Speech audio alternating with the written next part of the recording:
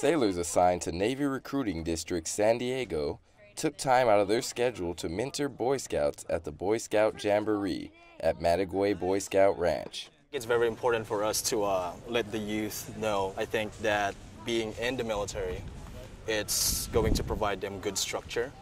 Now, it's because of the Navy that I'm able to have the things that I have now and was able to accomplish and been to a lot of places.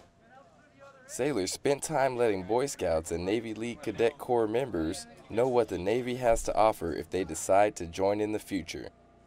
They also played games and let the kids compete in a series of physical challenges. From San Diego, I'm Petty Officer Christopher Farrington.